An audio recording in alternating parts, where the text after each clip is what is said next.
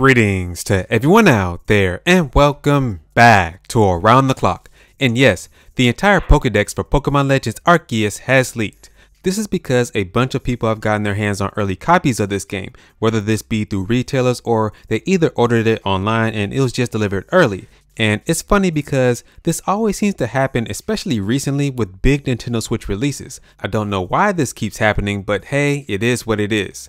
Now, I will not be showing any leaked images on this channel because I remember back when Sword and Shield was about to launch, the Pokédex for those games leaked as well, and I made a lot of videos on those leaks and a lot of other YouTubers did the same thing, and the Pokemon company went around and started copyright striking videos, taking down channels, so I am not doing that here, but I can refer you to the Nintendo Soup article which has all of these images. So if you check out my source link down in the description box below, you can check out these leaks. All I will say is that there are a lot of Pokemon in this game and a lot of cool surprises, so hey, check out that link if you're interested.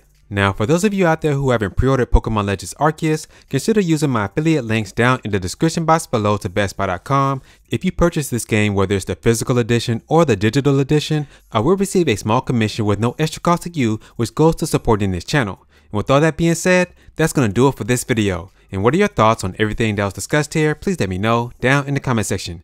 And please take a second to like this video, share this video, and subscribe to the channel if you're not already subscribed. Plus, if you want to support this channel financially, become a member by hitting that join button right below this video. The cost is less than $1 a month and perks are included. And as always, remember to keep it locked here to Around the Clock, where here we focus on Nintendo news content around the clock. I'll catch you guys in the next one.